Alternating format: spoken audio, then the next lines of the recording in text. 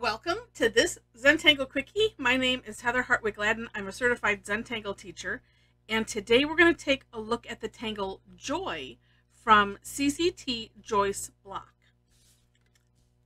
I like this tangle for a number of reasons. One is it just looks really cool when you're done, and it's pretty easy to do. All right, this one, I think I'm going to start off diagonal. So this one, it's almost like drawing a candy cane. We're going to start with a straight line and end it up with a little curve at the end.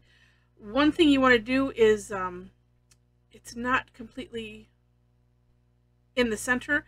I sometimes like to imagine that I have an orb here, but we're just going to get started and like so. Okay, straight line ending into a curve. Then flip your tile or your paper 180 degrees and leaving some separation here, and that amount of separation is completely up to you. And we're going to do the same thing on the other side. Then we're going to add two more in here. Now I don't know that it matters how many that you have. I think I drew one with 8 because personally I like drawing making it easy, so it's kind of like I have an X and then I can, X the X, right? Cross the X, or cross the cross. I forget what I say. But I'm gonna go with what she has on the pattern. So what I'm gonna do is we're gonna add 2 more. So I'm kind of picturing a V here, because sometimes it's good to just stretch and do things that aren't always comfortable. And we are leaving a gap in here. It doesn't necessarily have to be that wide, and we can probably fix that, make it a little longer at the end. But all right, so as I was saying, a V. Okay, so and then the same idea with the curve line, and then this one, and then going on the other side, doing the same idea. You can, if it just depends, you can maybe come looking at this end and use that as a guide. But ultimately, does it matter? No. All right. Next step is we're going to add some rounding. So that is, if you don't know, we're just going to thicken that, that little curve and fill it in. And this is where, if you needed to, you could probably do some course corrections. So like if one was maybe too short or something, you could do the rounding on the other end.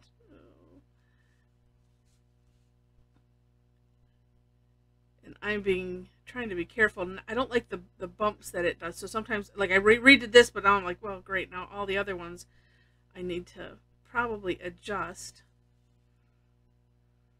but we'll see. And doing this to all of them,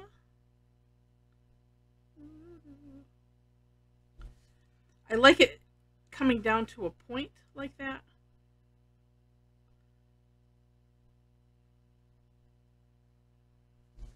Oh, one more.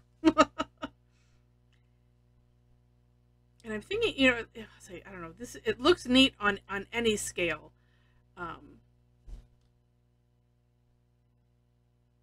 But yeah, I did something about adding that rounding.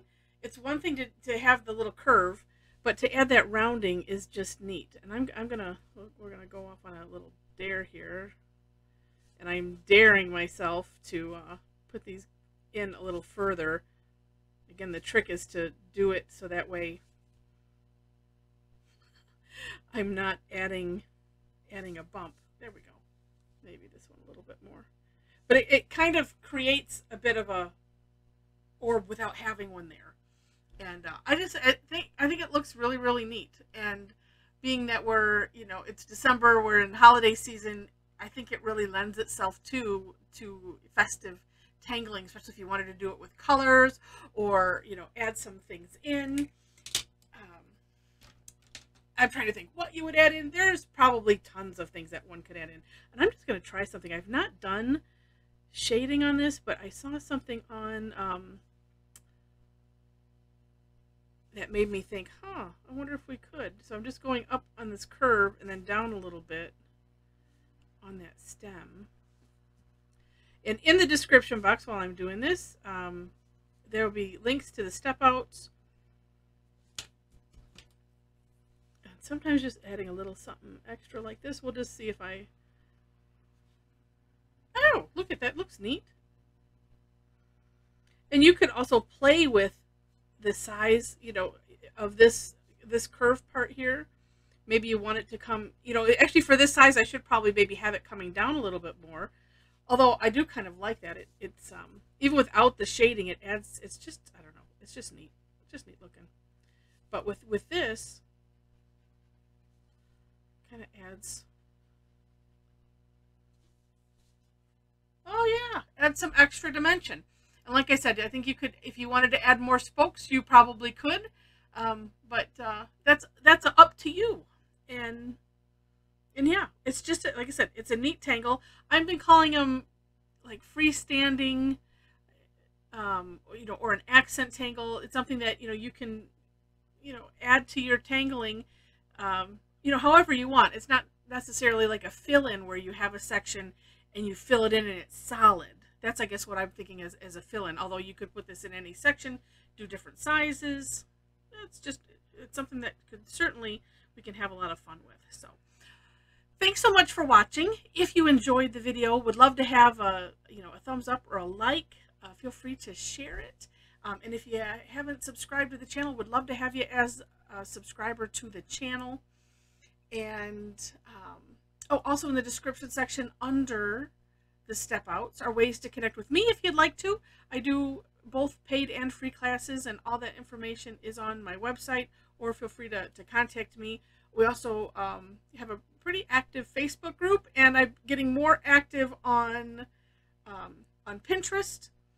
I've been using, links are on, or actually if you go to the YouTube channel, to the homepage of the YouTube channel, my links are there. They're also on my website. I've been using the hashtag Tangle Addicts. So if you hashtag Tangle Addicts, then you on Pinterest, or really anywhere, then we can all find each other. So so feel free to use that. And then I've been hashtagging the Tangle name as well as Zentangle. So anyway, with that, thanks again so much for watching, and I wish you happy tangling.